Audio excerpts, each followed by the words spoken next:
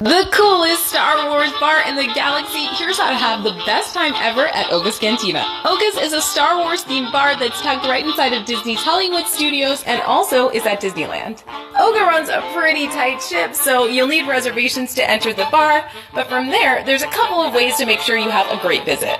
Tip number 1, know your seating needs up front. There's a decent chance you'll end up standing unless you make a special request, so if you need a seat, tell the hostess right at check-in time. Tip number 2, while it's really easy to just focus on the incredible cocktails, and yes, they are incredible, there's a small but really great menu at the cantina as well. My favorite dish is the chips that come with this spicy black bean dip. I get these every time. Extra hungry? Add on the charcuterie plate and then round out your meal with a bantha cookie.